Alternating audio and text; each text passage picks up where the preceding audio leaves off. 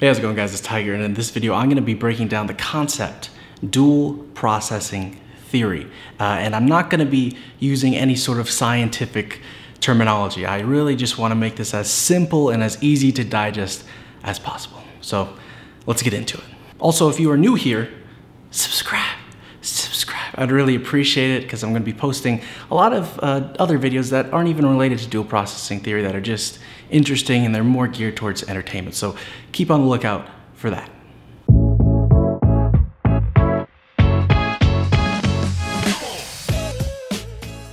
So, dual processing theory. It's a mouthful. We get that. But what is the general idea behind it?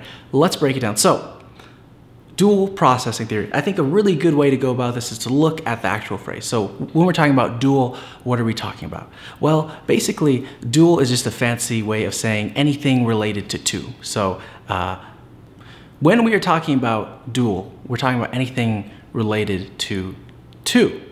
But what about processing? What does that mean? What are we talking about when we're referring to processing?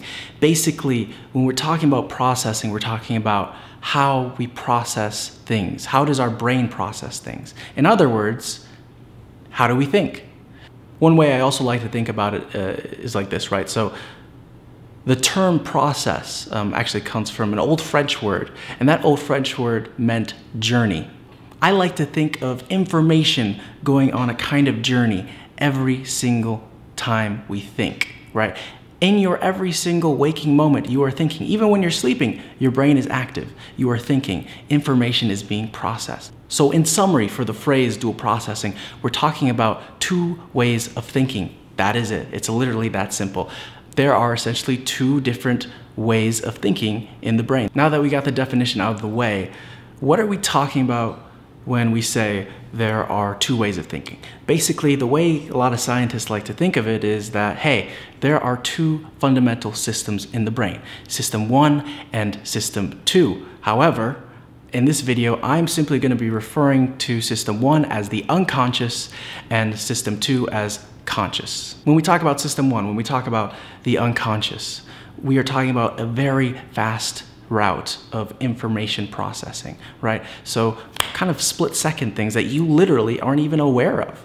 The unconscious system is fast and instantaneous. It's also in charge of a lot more information than system 2. It's been estimated that system 1 processes about 100,000 times more bits of information than system 2. Really quick, let's just go over a very simple and easy to understand example of the unconscious at work. So the PlayStation 5 and the Xbox Series X just came out. I'm gonna use this as an example, right? So when you first, think of the first time that you got like a game console like PlayStation or Xbox. For me, it was the Xbox 360, even though now I use a PlayStation 4. When I first got the Xbox 360, I played FIFA. That was like the first game. Right away, I get this brand new controller. I literally don't know what A is for. I don't know what B is for, C, D. I don't understand the controls whatsoever. It's a new thing.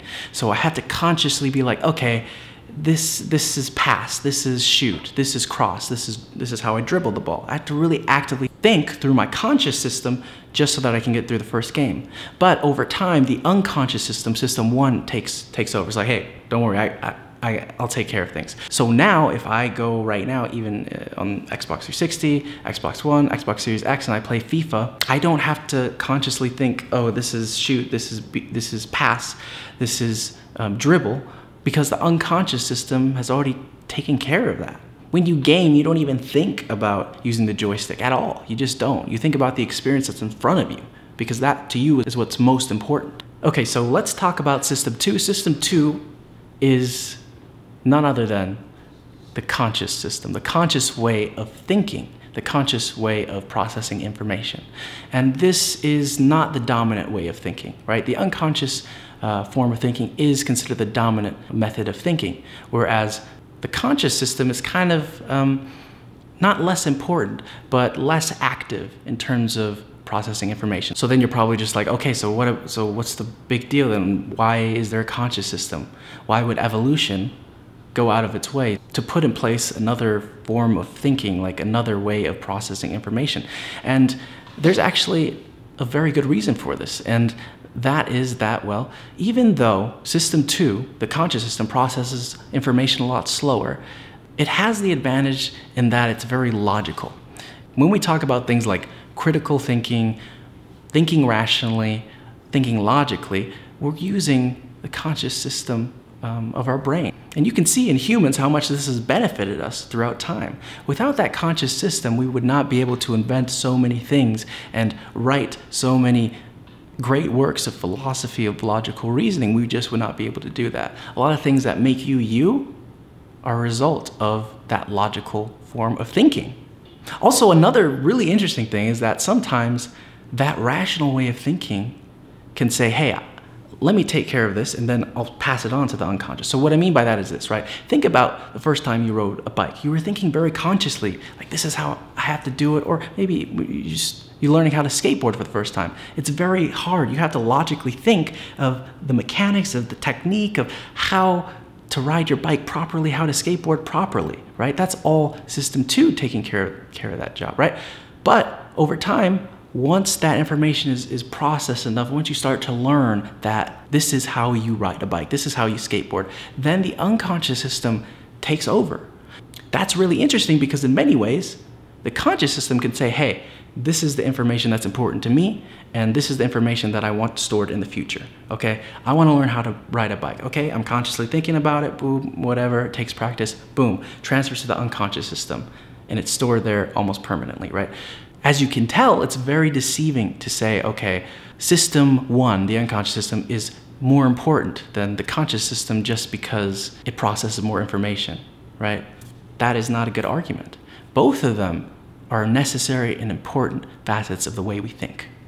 All right, I'm glad that we got all that stuff out of the way. Now I'm gonna talk about a little more fun facts about dual processing theory. Okay, so when people say dual processing theory, it probably is more correct to say dual processing theories because there's a lot of different theories behind the way we think, right? It's not a new concept.